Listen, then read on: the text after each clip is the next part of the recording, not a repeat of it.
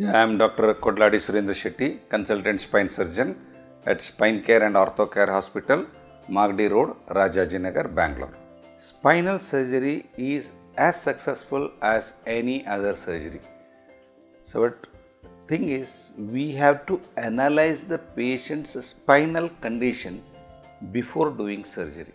So, we should know how stable is his spine.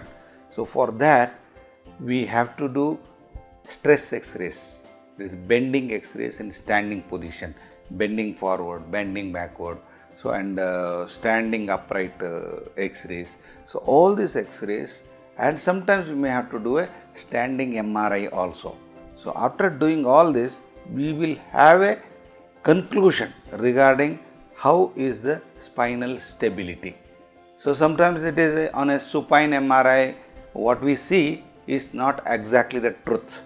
So we have to take that MRI findings and we have to consider standing X-ray, bending X-rays and all those things, and then come to a final conclusion.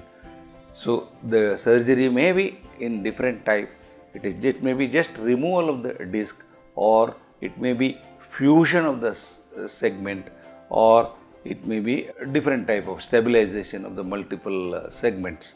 So for that we have to analyze the patient properly and who needs which type of treatment, that we have to decide prior to surgery and then execute the surgery in proper manner, and then definitely the spinal surgery results are definitely much better than 90% or 95% success, we can say.